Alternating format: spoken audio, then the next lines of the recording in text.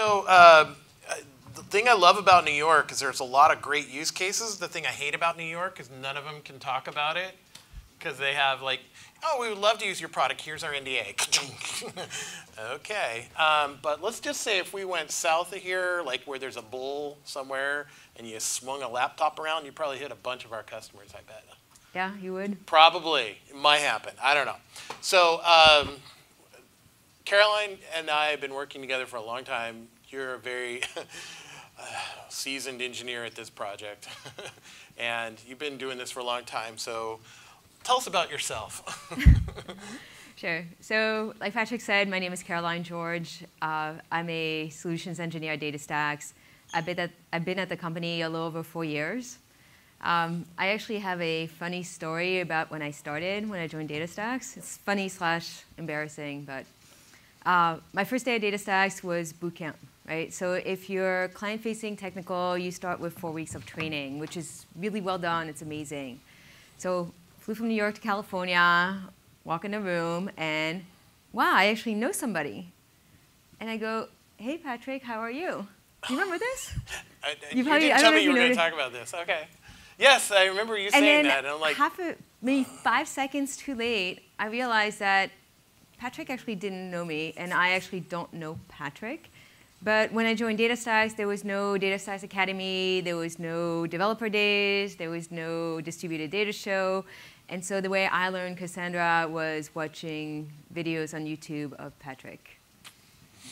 We were best friends, right? Yeah, that was not awkward at all. Yeah, yeah. And I wish I could say hi to everyone that watches my videos. Are they still on YouTube? Oh, yeah, a lot of them. But there was a really popular one from 2014. It has like 250,000 views on it. I don't know. There you go. So if you don't have enough material. Yeah, you saw that one, right? Oh, I know him. Yeah. Yeah, so don't do what I do. Does everyone want to right? be my friend? Let's hang out. Come on. All right, so that's great. That's really embarrassing. Thanks, Caroline. Well, it was embarrassing for me because it was like a split second, and I was like, oh. If you want to be my friend, that's fine. I'm totally cool with that. And if you want to say, I know you, I want to know you too. So. Yeah.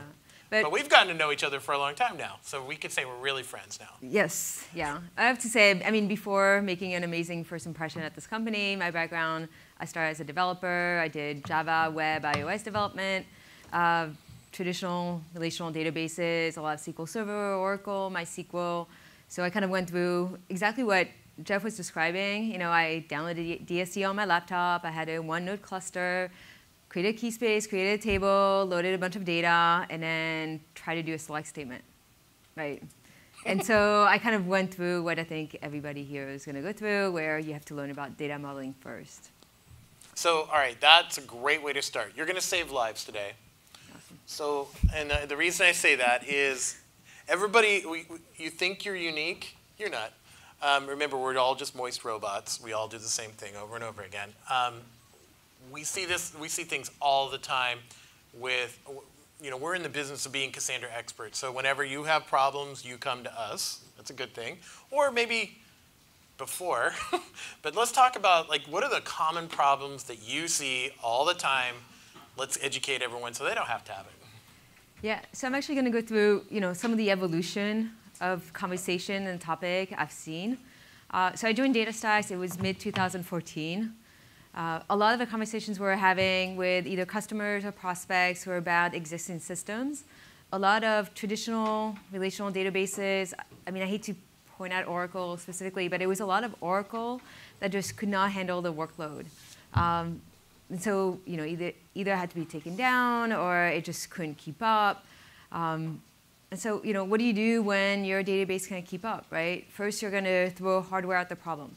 You're going to max out your CPU, your RAM, your storage, and then at some point you're going to think, well, maybe I should be splitting my data across multiple servers.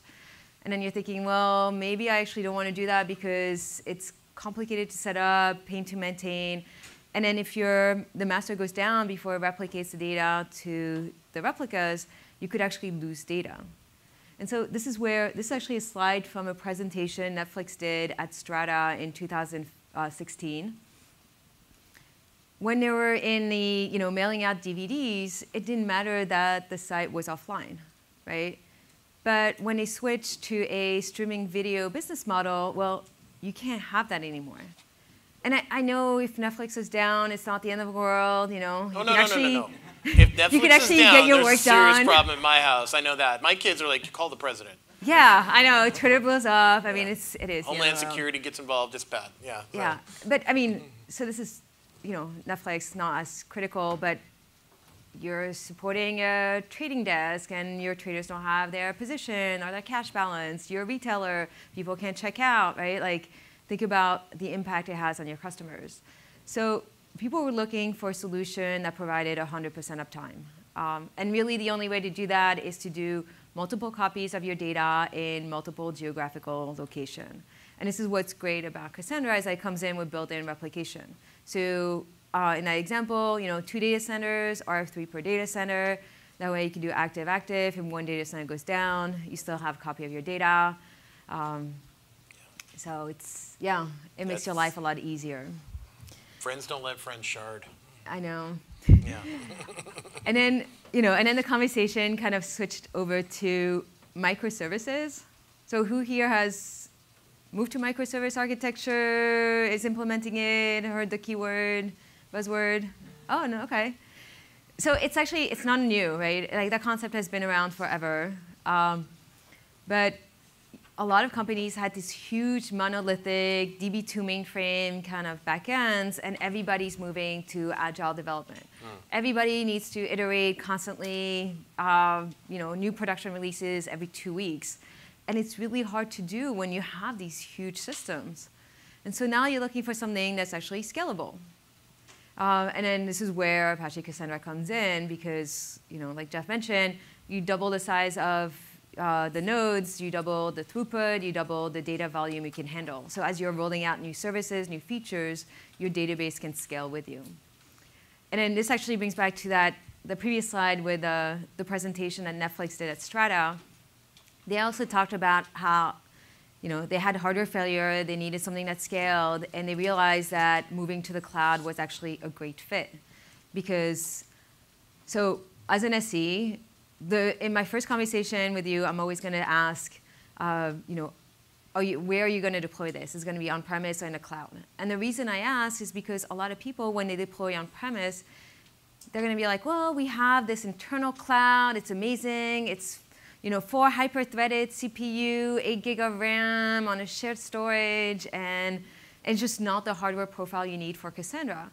And so the next question is like, oh, okay, what about getting, you know, this kind of hardware? And like, oh yeah, no problem. We'll have it in like 3 to 6 months. It just, I mean, it's just not practical, right? And then same thing where we talked about scalability. As you need more throughput, you know, if you see any latency issues, you need to add more nodes. Well, it's something that's really easy to do. Let's say in AWS, deploy another EC2 instance, and voila, you have a new node. So cloud is probably the best thing, the best words as an SE I want to hear from customers. Because of scaling. Scaling, not waiting 6 months for procurement. Yeah. The worst moment is when you have, oh, we can get that. Let me call the IT department. How many people want to call the IT department when you need new hardware? Oh, 0 hands. Still getting 0 hands. Yeah, it's the way it goes. Yeah. And so, you know, the evolution has been from, you know, need something 100% of the time, need something that scales, and not lately, it's been a lot of, well, I have a ton of data, now what? Like, don't just show me my credit card transaction, show me that, hey, I spend way too much money at Starbucks, maybe I should be enrolling in the program, and then, hey, I can get double the points, so that way I get some benefit out of it. So it's, did anybody go to Strata this year? Like, every talk, Yeah. all of Everyone in DataStax. the back did, yeah. All right. All the talks were machine learning and AI. I mean, or like 90% of them, right? Like, do something with all this data you have now, which is a great way to queue up for this video. Oh, yeah. So we have a great example, don't we? And this is Rajay Rai from Macquarie Bank. Let me find my mouse. There it is. Let me tell you right now, I almost moved to Australia just so I could use this bank. They have an awesome app. Watch what he talks about. My name is Rajay Rai. I work in banking and financial services, which is part of the Macquarie Group. Our vision is to create digital customer experiences that are highly personalized and intuitive for our users. We want to take the complex data and the complex processes and make the data highly consumable and interactive. We have already been demonstrating that by being the first, releasing a couple of features that are first of its kind. We focused on 3 key themes. The first one was, of course, insights, where you could see where you've spent your money. You could see the categories of expenditure that you had. And then you had oversights, where you could set up your budgets. And foresights is when you can set up a budget and get an alert based on how you're tracking against a budget. Also, in terms of insights, we focused on natural language search, which allows people to interact with the applications in a conversational manner. So it's really easy to use. We attempt to reduce the friction by providing contextual information to our users. You need to have a general database for the digital age, which means your database needs to be able to address concerns such as in-memory, machine learning, analytics, streaming, proximity-based searches, facet searches, full-text searches. You have to pick the right technology for this. In our case, we just picked one vendor, which was DataStax. It was all about ensuring that we could get enterprise-grade solutions for our mission-critical applications. In spite of all our upgrades and all the hardware upgrades that we have, our applications have been on. We don't have to think about downtime. Our platforms are always on and always highly available. Data is available at real time, and it's replicated across the entire cluster, and it's available for search and analytics at the same time. So there's less cost in terms of ETLs. So that's fundamentally reduced our total cost of ownership.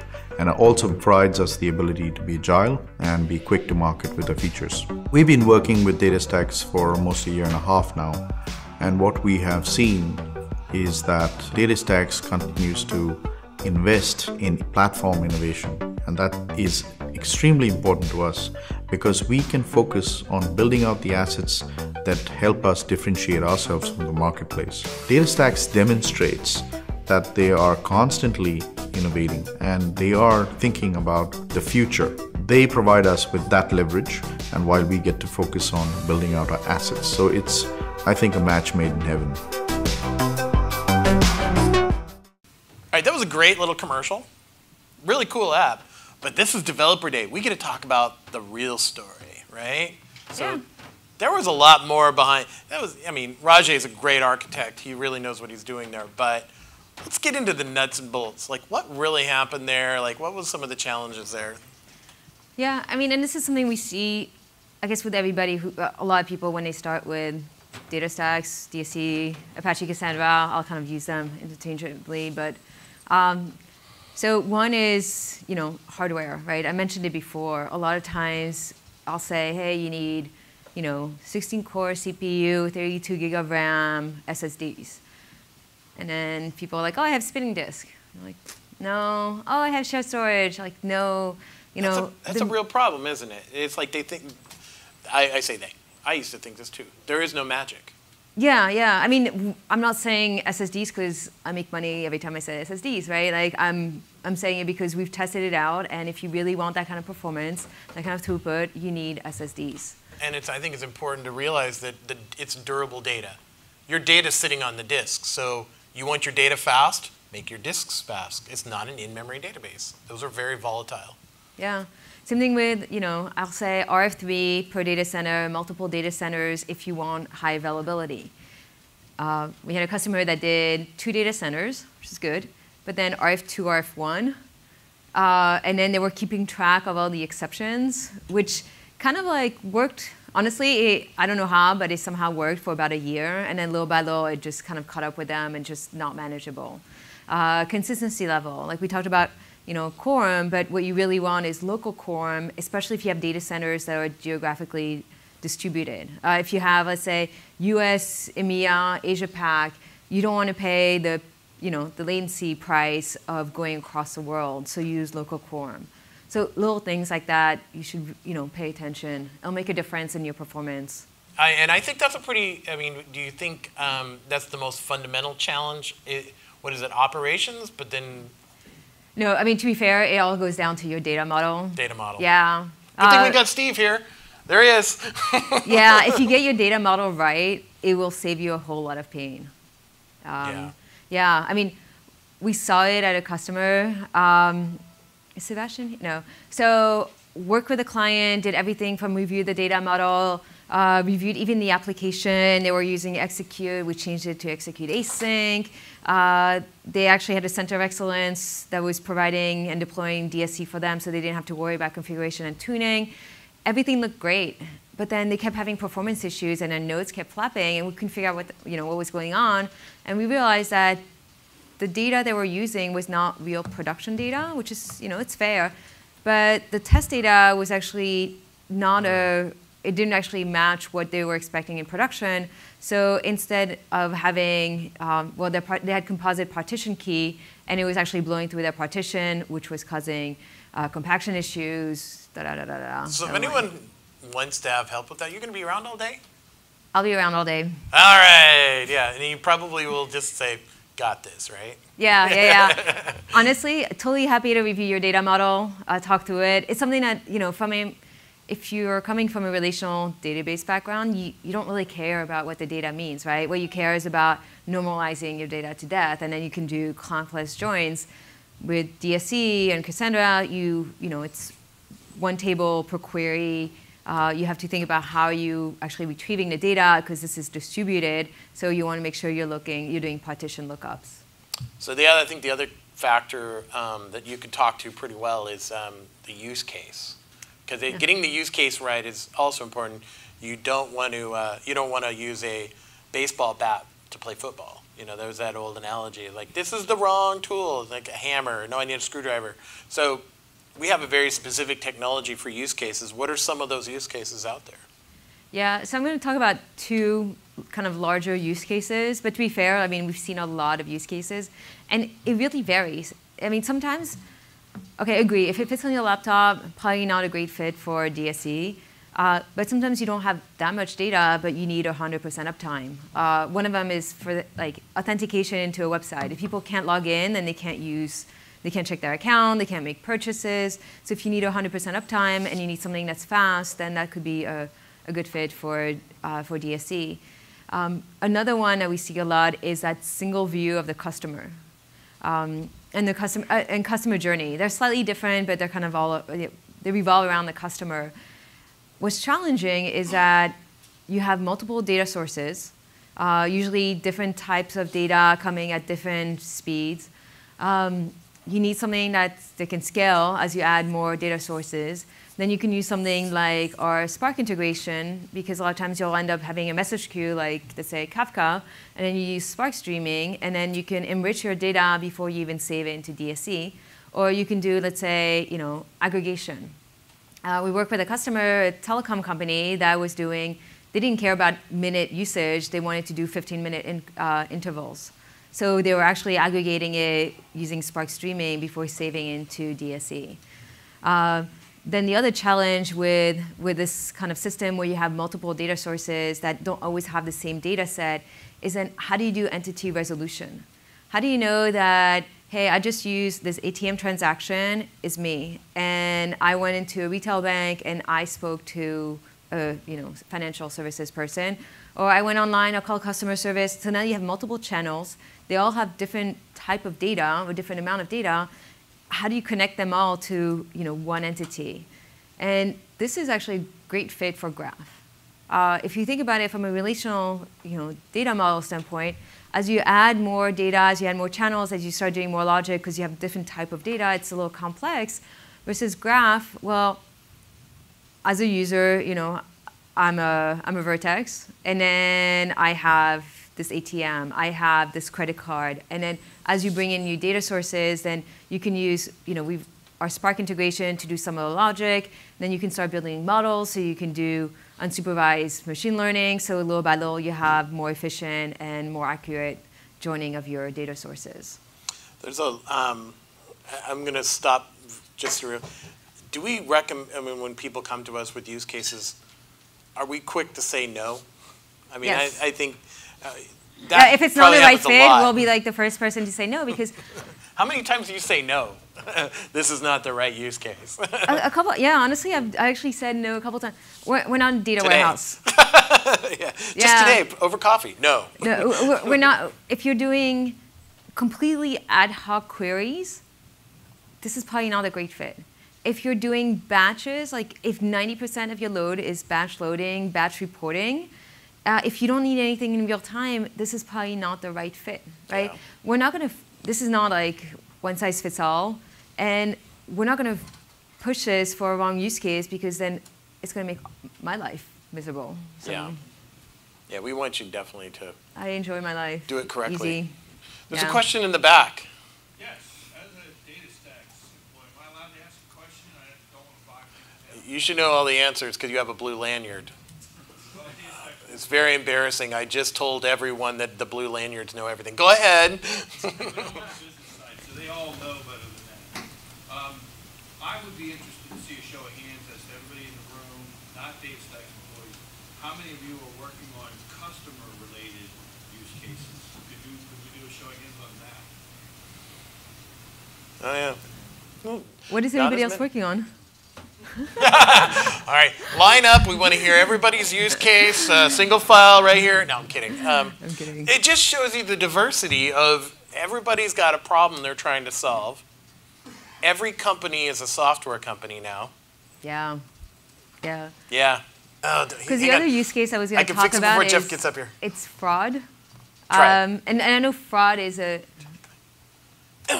So close. fraud is like a really, really wide topic, right? It could be everything Make it from work. real-time credit card transaction fraud, like I'm using my credit card here, but somebody used the same credit card number in Brazil 5 minutes ago, right? Something's not quite right. And you need to be able to detect that within real time. It needs to be single-digit millisecond response time. I mean, it needs to be pretty much instantaneous. Or it could be, incident resolution, right? You sign up for a service, there's a new pay-per-view, you want to see the next fight, but somehow like the service isn't working because, hey, maybe your credit card or your account got flagged, so you call customer service. Or it could be, pattern matching. Hey, you've noticed this kind of behavior, and now you're trying to avoid this behavior again. So, that first use case, real-time credit card fraud identification, you need something that's really fast. And I have to say, Cassandra, if you're doing partition read, partition write, it's probably one of the fastest databases out there. If you're doing incident resolution, well, you need to be able to search through your data. So if anybody's tried CQL, you can't do partial text, you can't do group by, you can't do joins. And this is where our Solar integration comes in. So with Solar, you can do partial text, so like type ahead or suggestions. You can do misspellings. You can do even facet queries, which is basically like a group by in SQL. You can do geospatial searches. And then for pattern matching, it's a mix of analytics and graph, depending on what you're trying to do. Yeah, well, and it's interesting. I think fraud, that use case, you could probably, that exact thing that you're doing with fraud, like fast data, could probably be replaced. I mean, you could replace a lot of use cases with, and I need access to my data really quickly. Yeah. Yeah, The quote Jeff had on before, you need your website, your web page to respond within 1 or 2 seconds now before people get frustrated and move on to your competitor. So you need your database piece to be less than 500 milliseconds max, right? IoT use cases. Yeah. This thing did something that it shouldn't do. Respond. Yeah, actually, that's one of. I have a Roomba. I'm very used to this, but yeah. Well, this is slightly different, but working with a customer, and this is a telecom company, and yeah, they do network monitoring, right? And hey, the router failed, and then they see this kind of behavior that happened before. And so now they want to see, when they are seeing this type of behavior, do something before it cascades into a router failure, right? So it's learning and it's identification. Yeah. So, all right, final parting thought. Imparting your wisdom on what do people need to know as they move into the use case? Give us some last-minute thoughts on some stuff here. Sure. So one of them is... Did it work? Yes. Yes. It goes back to your data modeling, right? Data modeling is going to basically make or break your system. Know your data. Make sure that you know, hey, whether you're a retailer or a bank or even telecom, you have customers, they do transactions, you do a composite partition key with a time bucket, but sometimes you have like professional shoppers, right? That will blow through your partition. Like we call it the Justin Bieber effect, but basically you might have a bank where you have an account that's a merchant that will end up having more transactions than others. So not having the right data model, not having the right partition key will impact compaction, it'll impact performance, it'll impact the state of your environment. That's kind of a big one. And then the other one is, this is a fair question, right? When usually in the first conversation, people are like, well, how many nodes am I going to need? And I'm like, I don't know. Like, honestly, like, you can't tell. 1 million. And then we start going down. Yeah. Yeah.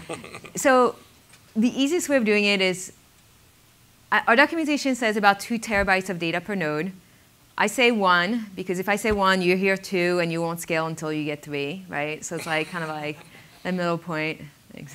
But then there's another part to sizing. It's your latency. The number of times I ask people, oh, what are your SLAs? What's your throughput? This is iPhone launch.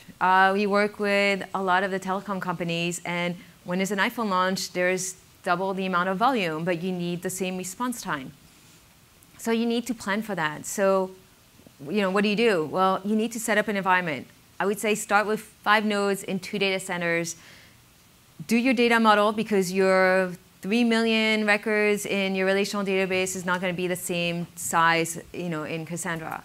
And then also do performance testing, test for peaks, writes, peak reads, and then monitor your system. We have a tool called Ops Center.